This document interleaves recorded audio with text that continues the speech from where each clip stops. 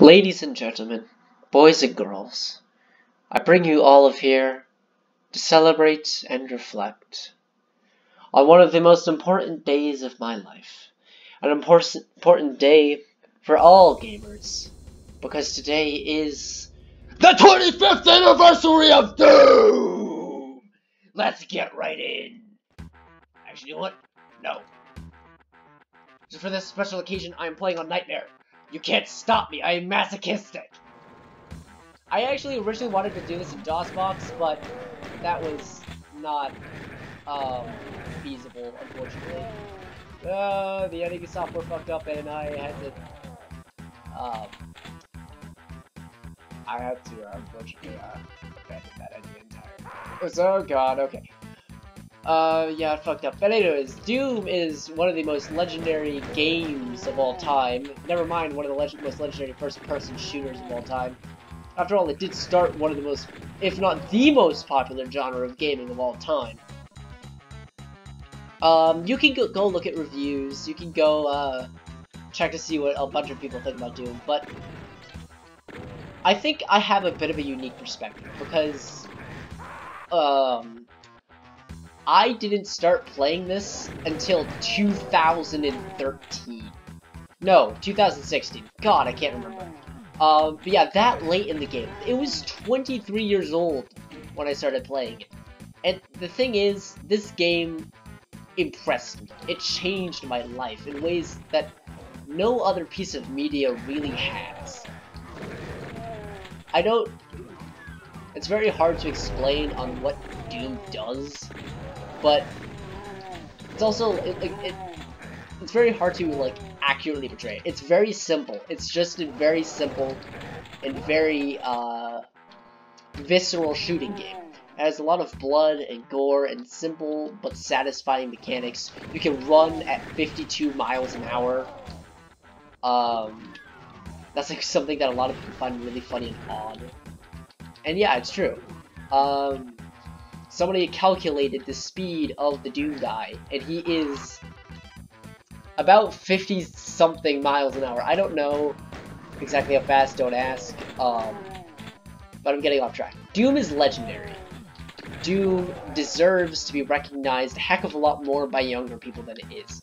It is more legendary than any other first-person shooter ever. Time magazine has listed it as the 4th most important game of all time, and with very good reason. I may be struggling here because, you know, it's in the highest difficulty, but it's very much a masterpiece. There's a reason that the developers, id Software, in the early days, they were so massively successful over other games. There were many other Wolfenstein clones, like games that tried to imitate the world's first recognized first-person shooter, Wolfenstein, but they fell short in ways that Doom didn't. And the reasons, believe it or not, the reasons are not limited to realism. Because Operation Body Count is a heck of a lot more realistic than Doom is. I mean, Operation Body Count does not have, demons and giant sci-fi weapons. However, it also doesn't have, 3D slopes or anything of that matter. And, like, I honestly get a little bit, one of my biggest pet peeves when it comes to gaming is that people focus far too much on realism. It's not what makes games good. It's not what draws you in. Sheer realism does very little to actually immerse you. Atmosphere, like this, does a heck of a lot better of a job. Believe it or not. And, like, even for those who aren't really into all that realism, this game is obscenely fun. It's obscenely skill-based. You need a lot of reaction time. You need there's a lot of repetition involved, but it's not like randomly difficult. It's not unfair for the most part, with the exception of the hit scan and grunts that I'm fighting against now. Almost everything is projectile-based, meaning that you can avoid most incoming damage if you know what you're fighting against. And even with the shotgunners and such, that's still true. I'm going to grab this shotgun. Wait, I already have a shotgun, so it's pretty much redundant anyway. But whatever. Nobody really gives a toss. This game wasn't just ahead of its time. It was still able to catch people's attention, including mine. Again, I played this when this thing was 23 years old. It still gripped me, and I could talk for hours on why it did. It's just so different from literally anything else. Like, Doom 4 doesn't try to replicate what Doom did anyway, but even if it did, it probably would never have hit the mark. Because, like, I feel like a good part of what makes Doom Doom is its engine. Like, even like the GZ Doom engine kind of corrupts what Doom was a little bit. Well, I say corrupts. It kind of enhances the feeling, to be perfectly honest. For me, GZ Doom is like the best way you can play vanilla Doom. I did originally want to record this in DOS, but I couldn't do that. Because, like, it's a heck of a lot more different. The control scheme is just all over the place. Which is definitely excusable considering the time that it was made. Like, nothing had mouse look back then. Literally nothing. And even the games that did have mouse look, for like a short time after did mouse look terribly. Like Duke Nukem. I'm sorry, I love Duke Nukem, but its mouse look is horrible. Quake falls error to this as well.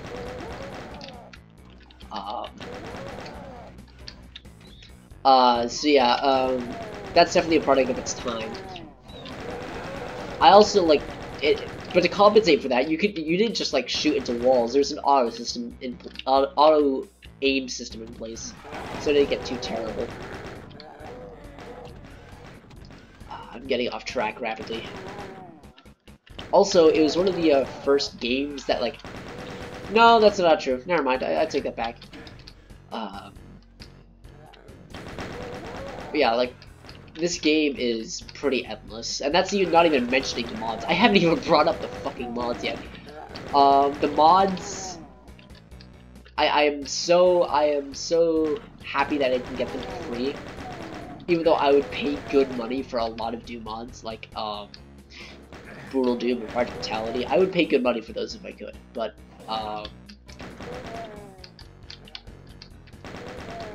yeah, people have changed the game in many ways and like made it better in like a lot of cases. And honestly, if you make a mod in Doom and it's like, you can legitimately make it feel better than most modern games nowadays, and that is pathetically sad. I mean, to anybody my age who's watching this and hasn't played Doom and hasn't experienced like Doom with an open mind, you will not believe what I just said. Mostly because I feel like you can't necessarily appreciate what Doom does right and what its strengths are, in adverse to its quote-unquote weaknesses, being a low polygon count. And as I said before, I don't feel like realism does as much for immersion as atmosphere. And this game has a fuck ton of atmosphere, and it's a really unique atmosphere. It's nothing that anybody else has ever really been able to imitate. I have never played a game that has done this to me. And it's a very unique feeling, to be honest, playing Doom. Just like walking around at the level, you feel really strange. Like, especially back in the day before I was desensitized to it, I felt like really. It's really an indescribable feeling. It's. The game gets to you, man. Like OG Doom. It's obscenely immersive. Like I definitely know that I'm playing a game, like you know, like every other game ever. I still feel like what I do in this world has an enormous impact. Like I think like a good part of that is like the guns and how like the enemies recoil after every single hit. They like like the imps do. Like it's stuff like that that really makes a shooter feel good. And I'm actually doing kind of well now. Yeah, I jinxed myself. Also, like, while I've definitely gotten a lot better at like talking and shooting at the same time, this is definitely testament to that, and I think that part of that is because of Quake. This game is fucking hard. You need to pay attention all of the time, and that's another reason I think the immersion is so damn strong. Is because if you take your eyes off for a second, you will get hit, you'll die. My fingers are constantly doing something. I'm constantly jittering on something. I'm not watching a shitty cutscene or anything like that. And not like all cutscenes are inherently terrible, but they'll get boring after a while inevitably. And I think that's something that just Doom will never have, and you'll never be stuck. Okay, I died as I pressed the switch. You will never be stuck in front of a screen not doing anything with your hands for any amount of time. Because if you do so, there's a good chance you'll die. If you're not doing anything with your hands, there's no way they're ever going to come across any progress. I can stand... I really hate that, like, because like games like Call of Duty, it forces you to stand still, and it forces you to make progress that way. And in this, if you stand still, you're not making any progress. You need to do something. You need to work your way forward, even if it is just exploring. And let me tell you what, these levels, they're so fun to explore, because you're not just walking down a corridor. You're walking down a labyrinth, which you can... Not only can you explore, but it's actively encouraged to seek out and explore. Like, it's almost necessary sometimes. Even though it's also very detrimental to my health sometimes. See? If I was playing on any lower the difficulty, I get a Megasphere, a power-up that's in that room. And so, which I don't need to grab, but it's still so rewarding to do so. And that's ultimately a good part of what makes this game good. And I feel it's something that 99% of games that even try to do this don't hit. Dusk does this really well, but a lot of other games don't. And just to prove a point, I'm going to try this on a lower difficulty, and I'm just going to warp to that map. Oh wait, no. Change map. Ah! No, 3? I don't know. Give me a sec, just to figure this out. You know, fuck it. Id Clev 13. Whatever. I can deal with this shit too. Just so you know, I can survive. That's the only reason I'm doing this.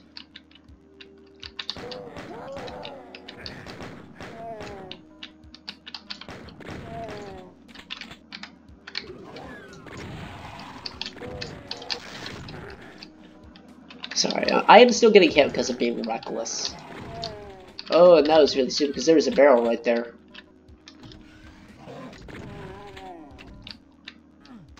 I'm also fighting not having double ammo or a chain gun right now, but it should be a lot easier. So, you saw that area razors right there. That's a really good hint to have at what to do. Oh yeah, also that. Another really good point to have. This game does not lead you by the hand. You need to figure stuff out yourself. And I'm going to kill that thing. Because I actually figured this out on my own. If you run up here, you heard that click? That was this wall. That'll open. And... oh god. Oh dear. Scary.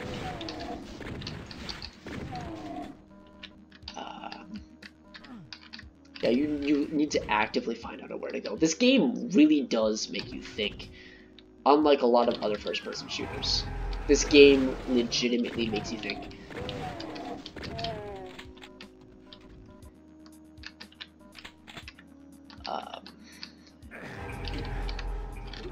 the weapons, I said they were satisfying in how they make enemies contort, but there's also, I'm gonna cheat like a bastard after that. There's considerable variety to them. You have only 7, including the chainsaw, but here's the thing. There are no repeats. They are all obscenely different. They act crazy different. This pistol, weak as hell. The shotgun, powerful, but far slower. The minigun, wrecks face, but again, it's not nearly as powerful as the shotgun. Shotgun would one-hit kill these guys. However, it can stun lock enemies, which is very effective at murdering the bigger guys. This weapon right here, rocket launcher, my personal favorite. Here's the thing about the rocket launcher. It's very, very powerful. You can wipe out the toughest enemies in seconds. But it will damage you almost as much as it does them if you, like, get too close. It does a lot of damage. So you really need to be careful with it. And it's, like, clever stuff like that that makes a weapon feel ridiculously good. Like, it's powerful. It's more powerful than the other weapons, but you need to be skilled in order to use it. The plasma gun, it's also very powerful, but it fires projectiles, so it's not as effective at range. And then there is the bullshit cannon. Nah, it's called the Big Funky Gun 9000, but it does that. It is ridiculously overpowered. The only problem is that it consumes a lot of ammunition. But as you can see, it fucking wrecks face, so it's not that much of a problem. Your fists, complete last resort. Still kind of effective, but not as effective as the chainsaw. Got a rocket launcher. This is where you get the rocket launcher. Like, I think it's like one of the first chests you can get. Okay, there we go. Got that. Grab another one's Max Fierce, even though I really don't need it. Yeah, this is just basically what the chainsaw does. It grapples enemies into a pain animation so they can't retaliate. It's very effective against pinkies.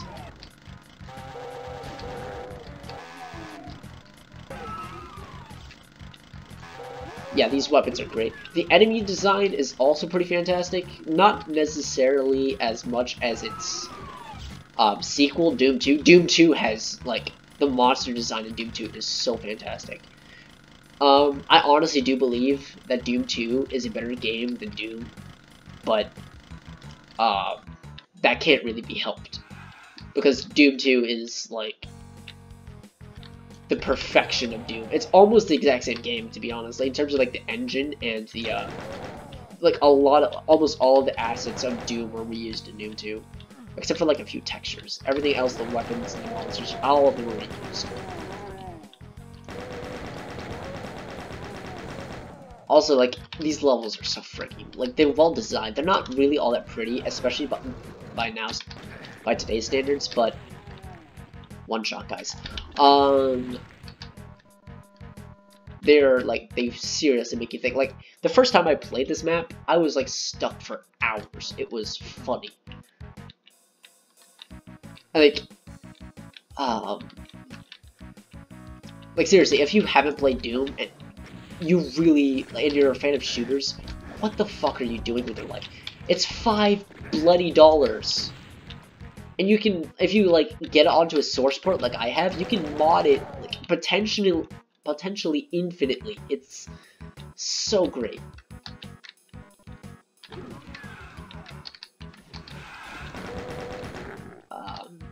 Mods like Brutal Doom are, like, Brutal Doom is, like, the single most impressive mod, one of the most impressive mods I've ever seen.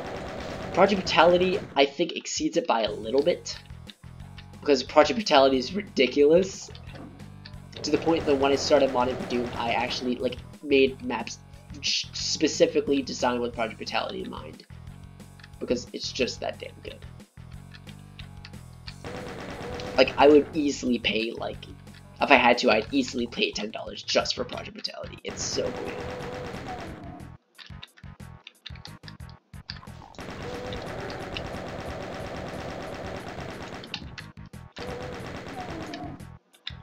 Yeah. gonna go finish this level and then I'll be done. Doom's 25th anniversary, guys. Love this game so goddamn much. It's just a good game. A genuinely good game.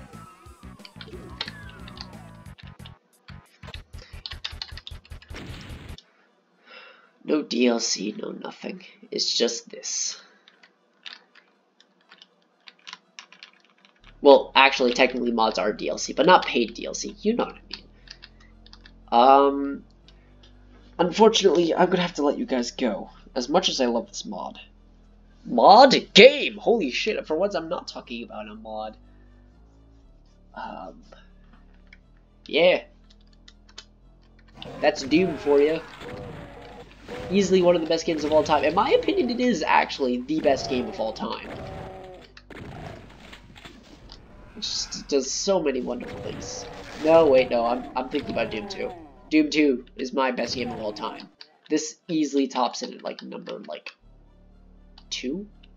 Something like that? 3 maybe. I mean, Dusk does a lot of this stuff. Dusk and Quake do a lot of these things good too, but they're only trying to imitate the classic first-person shooter anyway, so they have something to go off of. This game is almost perfect. At times it feels perfect, because I could not criticize this game. I literally can't. And I'm going to go off on a rant again, aren't I? Sorry, the video's not ending. Yeah, I seriously have a hard time finding any criticisms about this game, other than, you know, your puny, terrible graphic complaints. Because A, they couldn't have better graphics back then. B, if you make a 3D engine, you can't stuff as many enemies in. C, I prefer sprites anyway. Project Brutality makes way prettier guns than any Call of Duty game ever. I'm just saying. You need creativity when it comes to gun design. You need to know your shit. And unfortunately, most modern games, their guns feel like shit. All of the guns in this game feel amazing.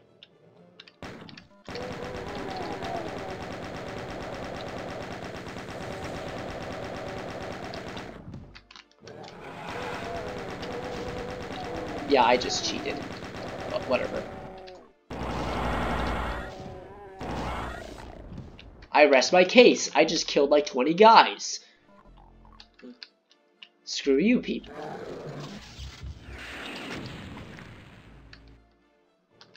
And yeah, I know this gun isn't even in this episode and it's really overpowered, but I can only do like 20 shots with this thing. And have you seen how many enemies there are? That's not going to save you entirely. Oh, right, yeah. Regenerating health. That's not a thing in this game. And to be honest, it really helps with, like, I know this sounds like a weird tie, but it really helps with the maps. Because if you had regenerating health and no items, like no health or armor items, this game would feel way worse than it is. Because, like, again, these maps are so fun to explore, and a good part of that is because there is no regenerating health.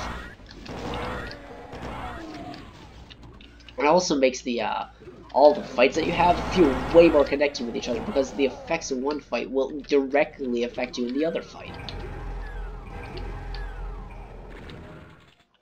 And I'm back to 200 health again, because I knew about a secret.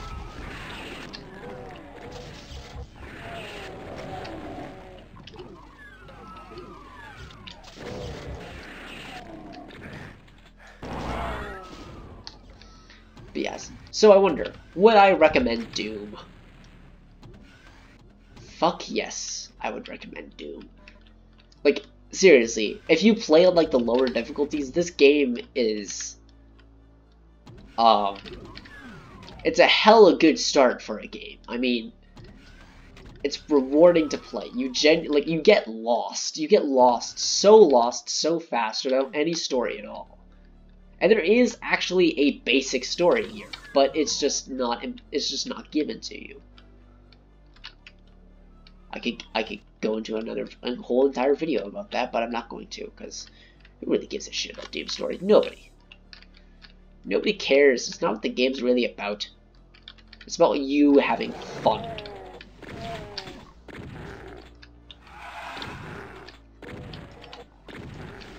So yeah, that's my me review of Doom 1990. I almost said Doom 2016. No, that's for a whole nother day.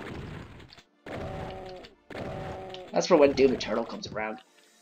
Yeah, and I hope they give us some information on Doom Eternal soon enough. That'd be great. If they do, in between the time that I'm recording this and actually do December 10th,